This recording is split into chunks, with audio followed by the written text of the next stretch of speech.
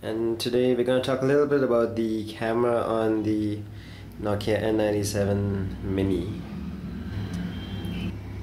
Now, since it doesn't have a camera protector on the lens, you might think it might get scratched, but as you can see, it's a little bit recessed, so if you keep it on a surface, it probably won't get scratched, but yeah, hopefully.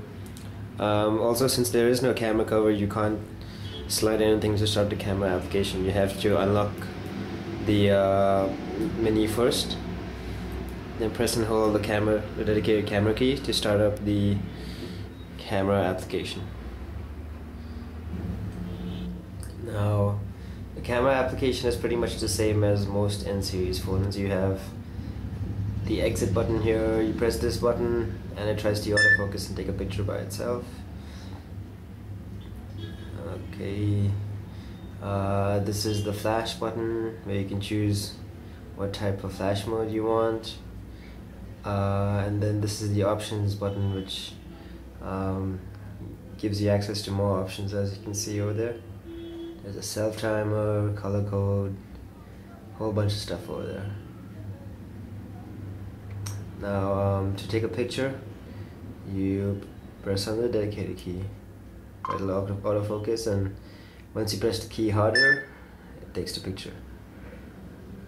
Once you do that, you can either choose to send your picture, or press back to save it, or upload it to a service, or just choose to delete it.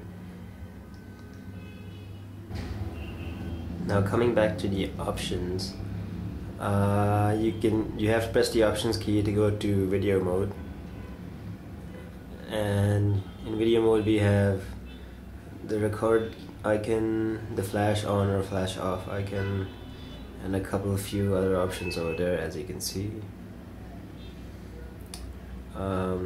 Video mode's pretty basic. You press the camera key and it starts recording. Press the camera key again and it stops. There you can again either upload it, play it back, or delete it. There are also a couple more options hidden away in the options menu. Click on settings and you can choose the type of camera quality you want.